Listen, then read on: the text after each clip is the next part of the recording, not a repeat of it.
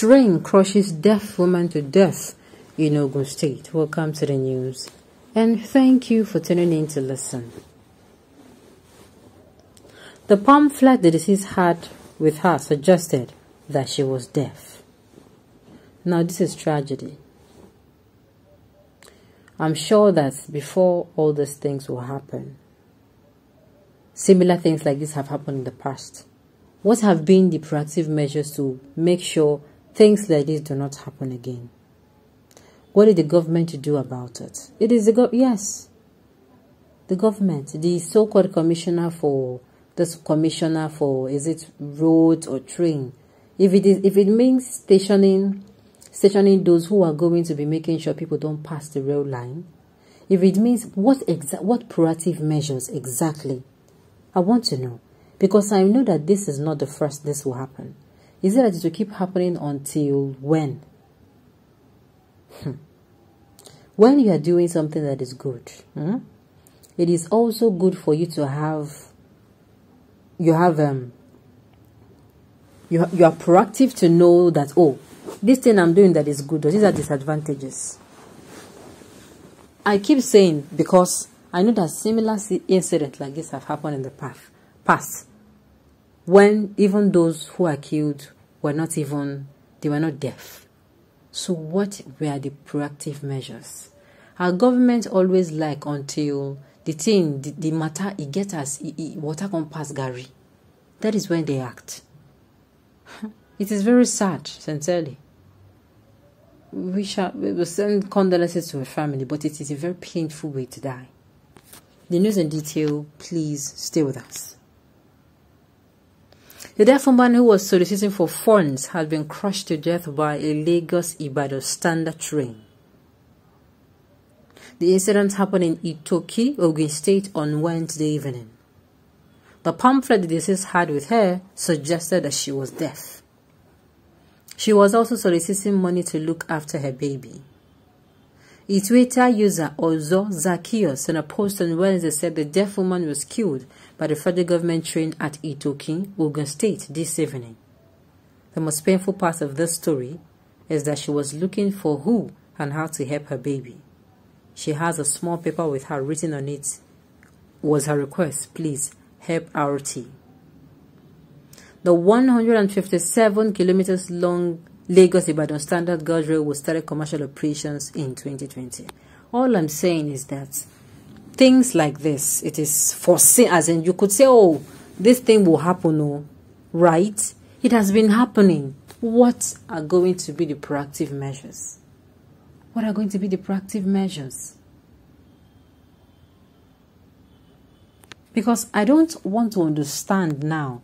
Why I'm saying this is because in our country, if it is a road, the road start getting spoiled gradually. The potholes start from small before it gets to big. Before you know it, maybe somebody is somersaulting, somebody's vehicle is somersaulting, somebody is now a death trap. It is when people now start calling, they'll call the radio, they'll put it on newspaper. Somebody died on this list. This person died. So amount of people died. The accidents are now happen weekly. That is when people will now raise up their hand and say, hey, government will now. Does it have to get to that point? Because I hope we all know that somebody who is proactive is going to be there for the criteria of whoever is going to be the presidency. Somebody who can see the end from the beginning. You are doing something, you have to have in mind what's the disadvantages of whatever you're doing. You are going into a business, you should know what the disadvantages. The business is not going to be all rosy. Is it a road? Is it a rail? Because I keep saying, because things like this it's not the first time these things are happening. If it happens, okay, it has happened in Ogun State, what other proactive measures are they going to be taken to ensure it does not even happen anywhere again? These are the things we're supposed to put into consideration.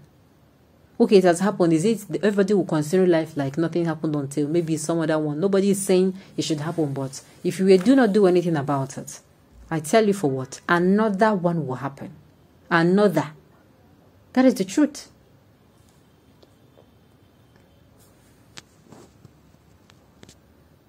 So pathetic. If it is pathetic, it is pathetic. Very pathetic. It is the one of the worst ways to die. A very painful death at that.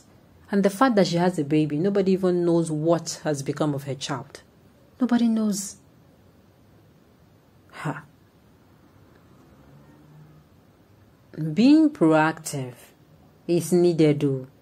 Please, people, if you're picking the next person, why I keep saying that we need somebody who has the interest of Nigerians at heart, because it is the person who has the interest of Nigerians at heart. When he in turn will be picking his ministers, he's going to be picking ministers, special advisors. He in turn will also pick those who have the interest of Nigerians at heart. It will not be a collective people of those who are really wanting or hunger for a better Nigeria.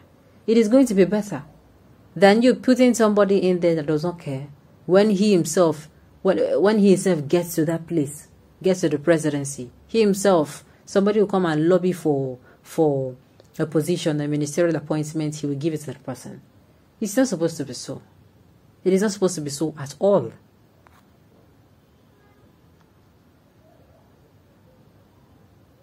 Sincerely, it is a very, very hard way. Like a very, very heartbreaking way to die. It's heart-wrenching.